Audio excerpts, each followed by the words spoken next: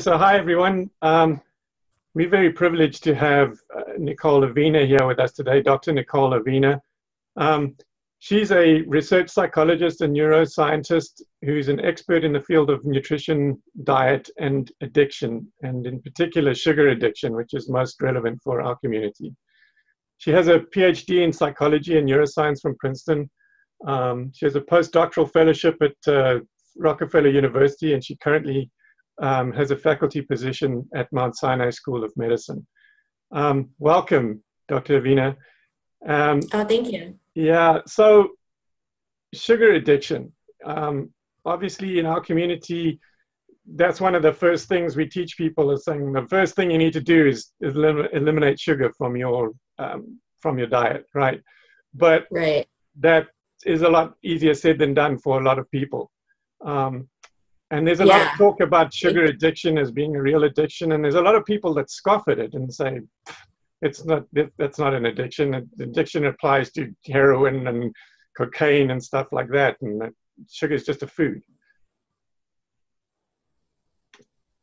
Yeah, I mean, there's certainly a lot of research that's gone on this topic of sugar addiction and food addiction.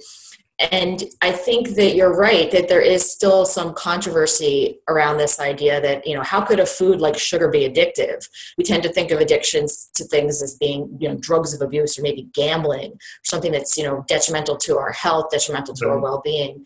But there's been so many studies that have been conducted over the years that really do support this idea that sugar can be addictive. It meets all the criteria that's laid out to diagnose an addiction in the Diagnostic and Statistical Manual of Mental Disorders. And there's really just been a growing literature in this area over the past several years that supports this idea that in many cases sugar can be addictive and have addictive qualities. Okay, so I have heard talk about sugar being more addictive than cocaine and stuff like that. Is that just a bit of scaremongering, or is it actually really truly the case? Yeah, I personally don't think that any substance is more addictive than another. I think we have to remember there's a lot of individual differences that go into addiction. And so, for instance, sugar could be more addictive to me than cocaine, but cocaine could be more addictive to you than sugar. Okay. So I think we need to account the person's biology and the individual differences that occur when it comes to something being addictive. I think that the idea is that sugar and cocaine can similarly activate the brain systems that are associated with addiction. And in some animal model studies that have been conducted, it's been found that rats will actually prefer sugar when they have a choice between consuming sugar or consuming cocaine. And so I think that's where a lot of that sort of buzz came from in terms of sugar being more addictive than cocaine. Okay. I think they're both equally addictive. It just depends on the individual and the different situation that's going on in terms of, whether or not someone is more likely to become addicted to one over the other. Right. So, I think maybe just as a bit of a backdrop, I'm originally from South Africa, and so obviously Professor Tim Noakes is a big hero to me as well. And I think most of the people in this community are aware of this massive lawsuit that he was involved in. But I was watching his whole presentation of all the science that he really wanted to present.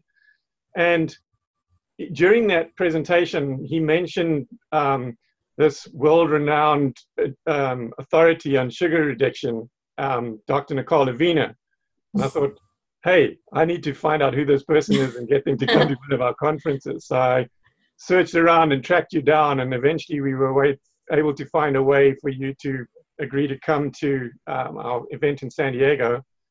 But then you're about to get on a plane and everything got canceled, and it was a shame that you weren't able to be there. In fact, I I hated to go back up on the stage and tell everybody that you weren't going to be able to make it. I thought they were going to start throwing things at me. Oh, It well, was I'm just, sorry. I no, was no. sad to miss it because that was it's actually the first time in my career where I've had to miss a scheduled presentation. So I was like frantic trying to figure out how I could get to San Diego, but I'm really excited that I'll be able to join you again in San Diego for next year. And I'll Yeah. be sure to be there a few days early so we don't have any travel Make sure snafus. we don't have that problem again. Yeah, I really appreciate it. And then you even agreed to come and speak at our East Coast event in January in West Palm Beach.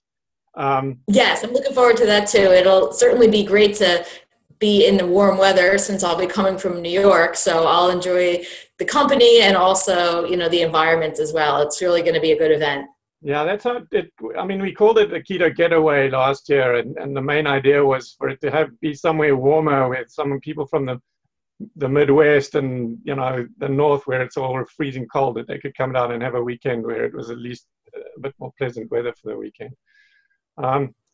So yeah, just for people who want to know about it, we're going to have, once I post this out, I'll put comments at the bottom with the links and that to where you can go. But all you need to do is look up LowCarbUSA or Low Carb Conferences or something like that, and you will find a link to the event both in West Palm Beach in January and our one at the end of July next year in San Diego.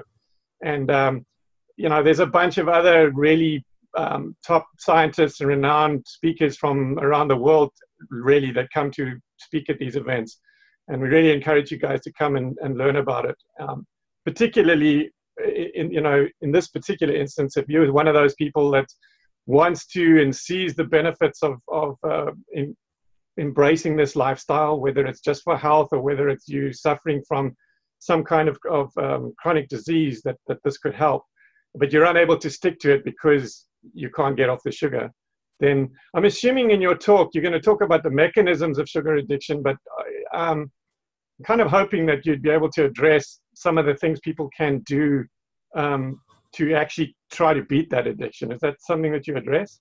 Yes, it is. It's something I'll plan to talk about because I think it's helpful to understand the biology and sort of the psychology behind how sugar can be addictive.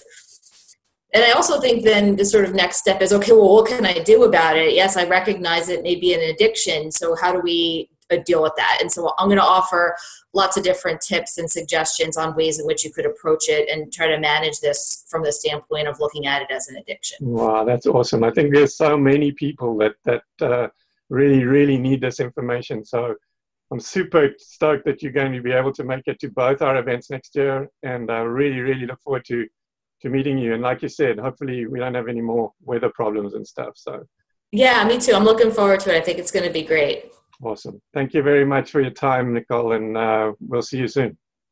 Okay, thanks. All right. Bye.